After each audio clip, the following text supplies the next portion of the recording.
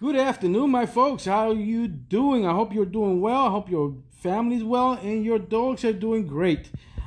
Just finished watching the episode, and I wanted to jump in and make this video. I'm a fan of Cesar Millan, and I consider him one of my mentors in dog psychology. I have others that don't prescribe to his method or his beliefs, but I also I follow different type of beliefs so I can combine them into my own. Now, I just watched the episode of Cesar Millan with Paris Hilton, and about, there was some other guy saying, "Oh, take a look at that video because that video shows that dogs become what the owners are." And I looked at it, and they're kind of suggesting that the dogs become what the owners are, and which doesn't make sense. What I saw and I understood is that dogs, most of them, try to follow the energy of the owner.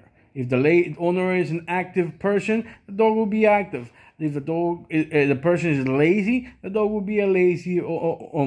But again, it's not necessarily correct, because this breed, for example, it's very hard for it to be lazy.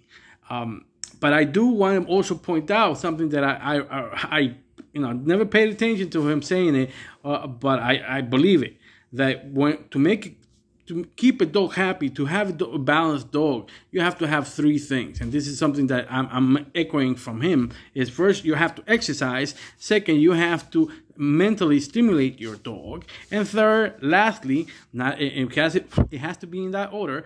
Lastly, give love. Okay? So, and this is something I do all the time. I do walk my dogs a lot in comparison to regular pet owners. I walk them for hours, and they keep at a low level of energy for that.